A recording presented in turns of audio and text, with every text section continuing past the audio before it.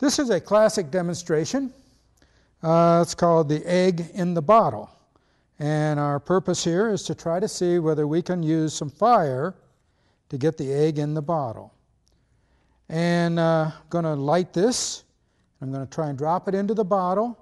Then I'm going to try and put the egg on top and see what happens.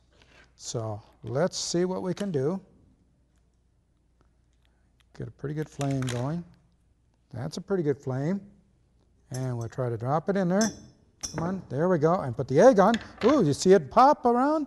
Oh, there it comes. Come on. Okay. There we are. We have the egg in the bottle.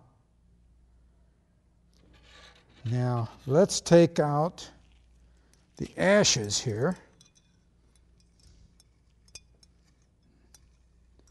There we go.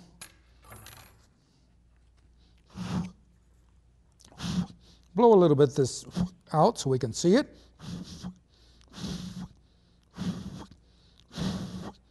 And our job now is to try to get the egg out of the bottle. You could hook a vacuum pump onto this and get it out. You could do a lot of things. You could heat the bottle with the egg in there, try to do some things there. Now the egg's got a lot of ash on it this time, but that's okay. You know, I was a young boy in Nebraska, and I learned how to get the egg out of the bottle.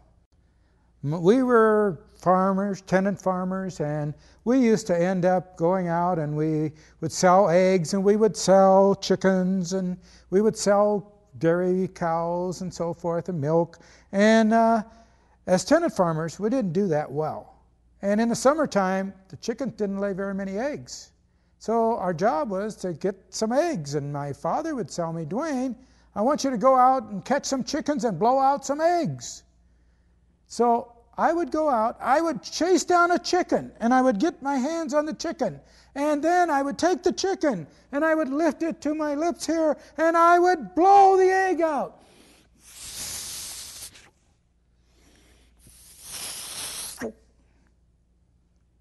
And almost.